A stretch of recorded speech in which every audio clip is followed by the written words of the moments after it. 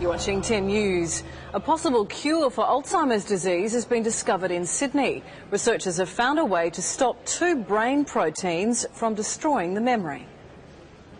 These are the mice genetically altered to develop Alzheimer's, which have now been cured of the disease.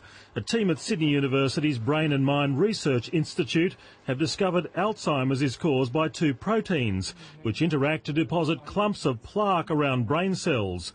The deposits of plaque are found in the brains of Alzheimer's sufferers.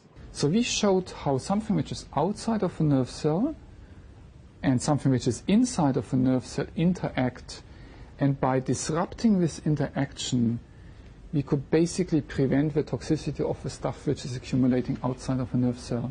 The research has just been published in the leading scientific journal Cell. Professor Jürgen Götz says he believes it will be the key for researchers around the world to begin work on developing an effective drug therapy. The cure would work by interrupting this interaction.